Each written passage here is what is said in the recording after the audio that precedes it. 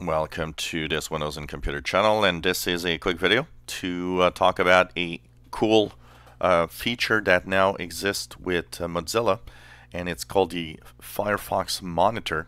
This is in collaboration with Have I Been Pawned website, and basically it's there to tell you if your email, if some personal information about you might have been leaked online, and of course you can take the appropriate measures depending on what it is. So basically, if you have an email that you register in several services, what happens is you just enter that email address and it's going to tell you if you've been breached somehow.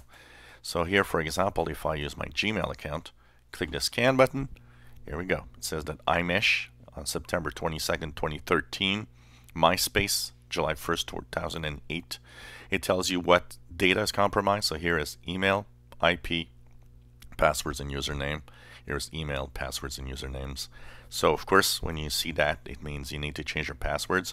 If you have a tendency to use the same password everywhere, which is a very bad thing to do, of course, that means you need to change your password everywhere.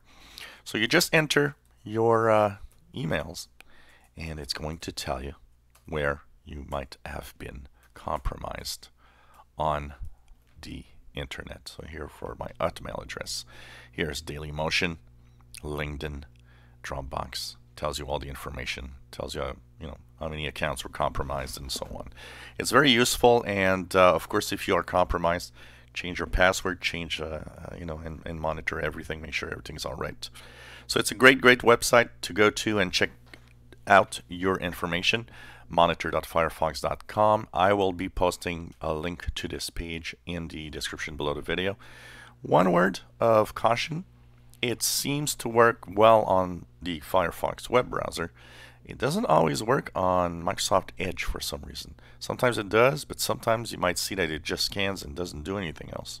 So I don't know what is happening, but if you seem to not have it working well, you can try with, if you're using Edge, try it with another browser, Firefox or Google Chrome, but technically it should work everywhere. So I'll put the link to this website in the description below the video, and of course you can check out if you've been breached somehow and what information has been leaked online. If you enjoy our videos, please subscribe, give us thumbs up. Thank you for watching.